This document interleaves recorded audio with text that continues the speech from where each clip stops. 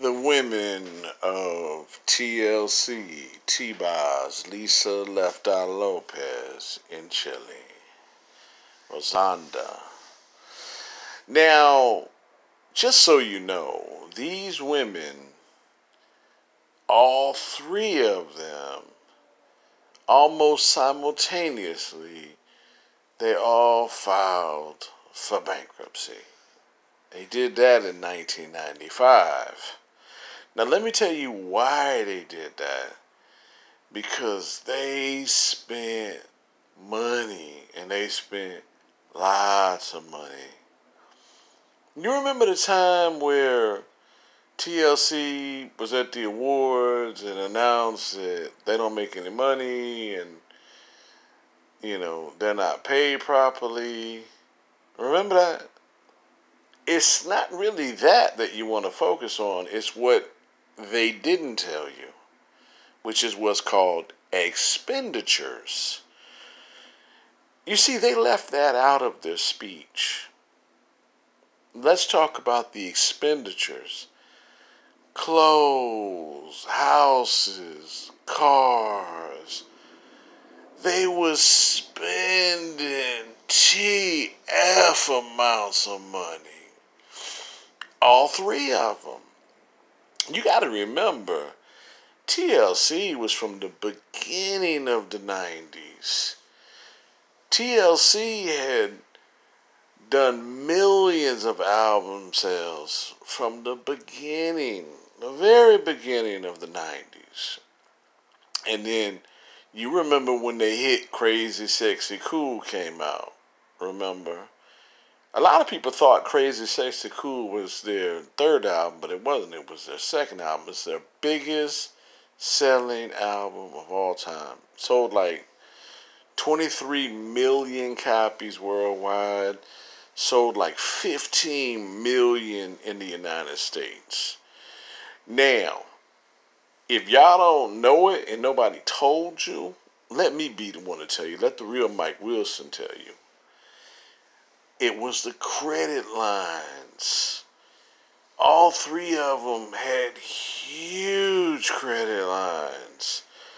Yeah, I know. Chilli will come on there and she'll do interviews and she'll play everything close to the vest. But, she was blowing through money, blowing through expenses because they were extended credit lines. Lisa Left Eye Lopes was extended credit lines. It didn't really matter about the money. Right, money coming in, money going out. These women were worldwide. Everybody knew who they were. They were global. So, what they do, they maxed out their expenses. All three of them. 93, 94, 1995. All three of them maxed out their expenses. Did you ever find it coincidental that they all three filed Chapter 11 bankruptcy at the same time? Come on now. These are three independent women that are part of a music group. Why would they all three file for a Chapter 11 bankruptcy at the same time? Let me tell you why. Because after all three were done smashing the gas on their credit lines, they dumped it all in bankruptcy court. Now you know that had to be part of the plan. That's done by design. We learned that years later when people started just using bankruptcy.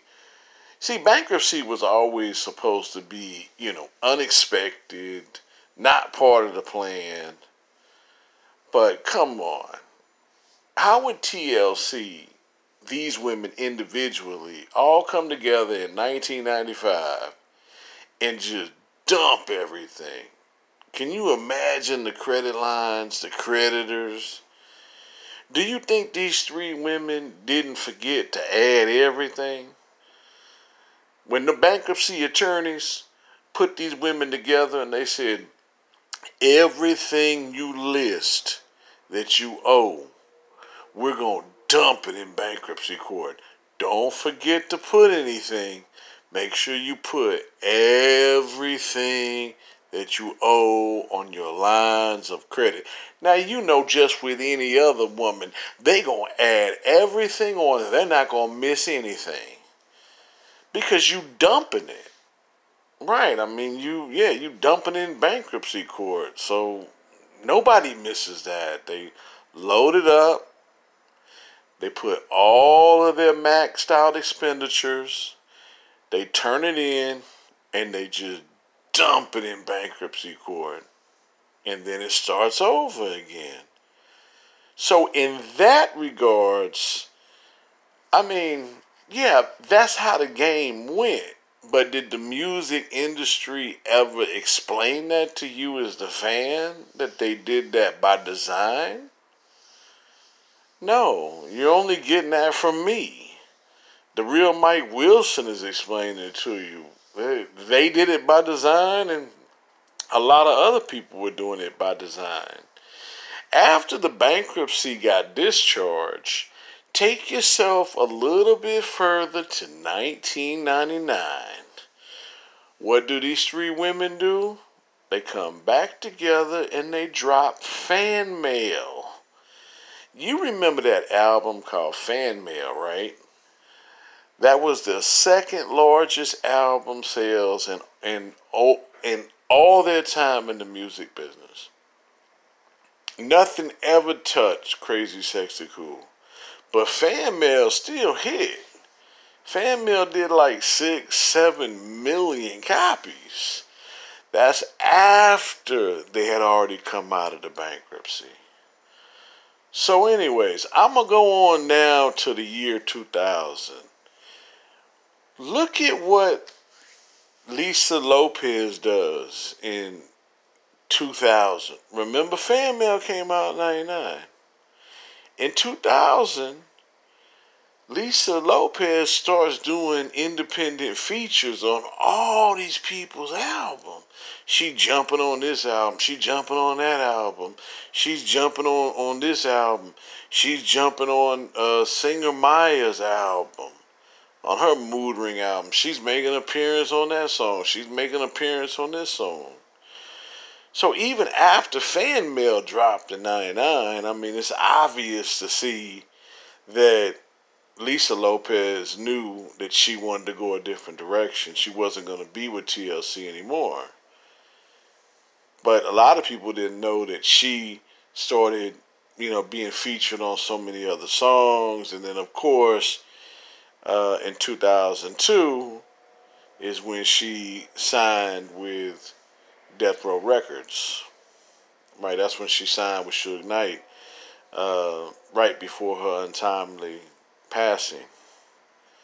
But anyways, I'm about to get out of here. I just wanted to drop that on y'all so that you realize what was the purpose of the 1995 bankruptcy, where TLC individually dumped all of their expenditures. Their lines of credit were huge. They had lots of lines of credit. It wouldn't have been anything for Lisa Lopes to spend 15 grand a day, at a department store. It wouldn't. She had lines of credit, but as they were maxing out their lines of credit, coincidentally, it followed up with a bankruptcy in 1995. So anyway, I'm about to go to bed. You know how it is, getting kind of cold out here in Houston. Show me some love with a subscribe. Show me some love with a subscribe. R.I.P. Lisa Left Eye Lopes.